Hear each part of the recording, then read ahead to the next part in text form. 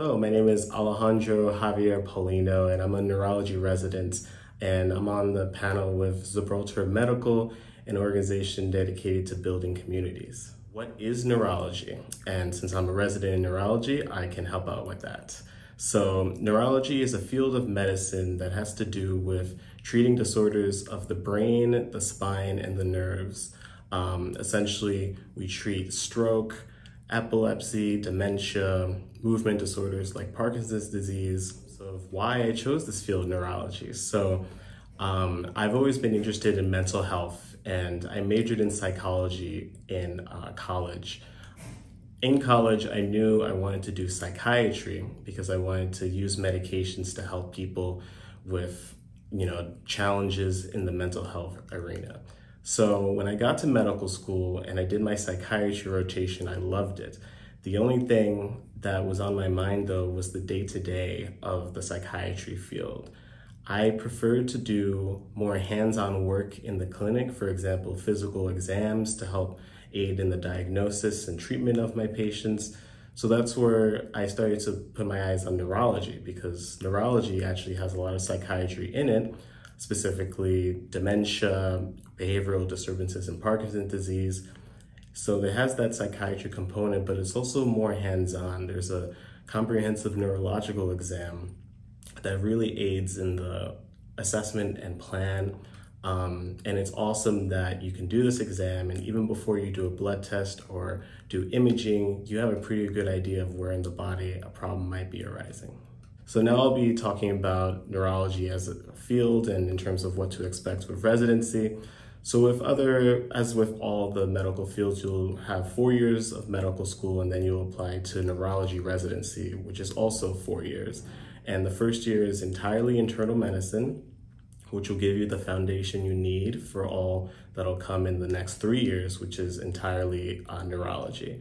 And in terms of the fields, one of the things that's great about neurology is it's very vast, and different environments, whatever you're most comfortable with, you can do. For example, if you want to stay in as a hospitalist, either on the general wards or in the neuro ICU, you can do critical care fellowship, which is typically 2 years. You can do stroke, but also if you prefer outpatient experiences, you could also do fellowships in epilepsy, which is 1 to 2 years, or movement disorders, also 1 to 2 years. So it's very vast, and depending on what setting you prefer, there's definitely a choice in neurology.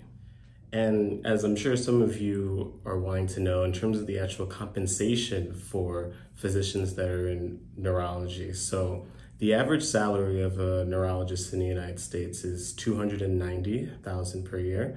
Obviously, when you're first starting out, this will be lower, and also the salary depends on what setting you're in. So academic centers tend to be on the lower end, probably around 200. But if you go directly into private practice, you could easily do 300 starting or more. Also, it depends on where you live in the country.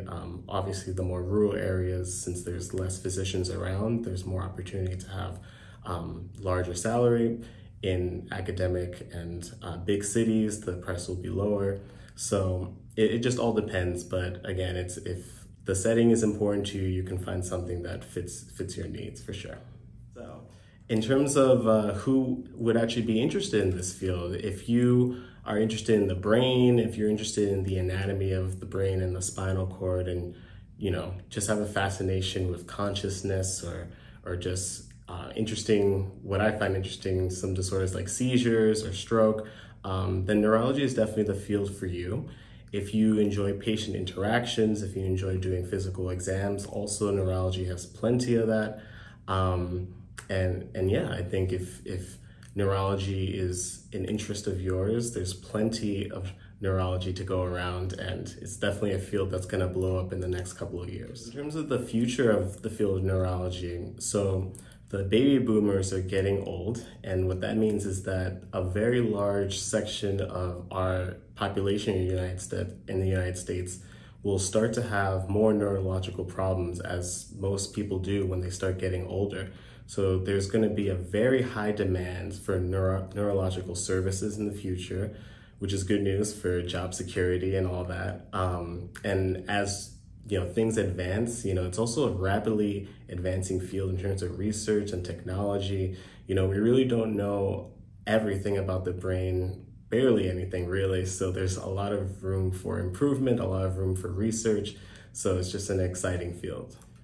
And lastly, a message for anyone who's interested in the medical field, but you haven't seen that representation. You go to the doctor's office, you don't see many physicians of color.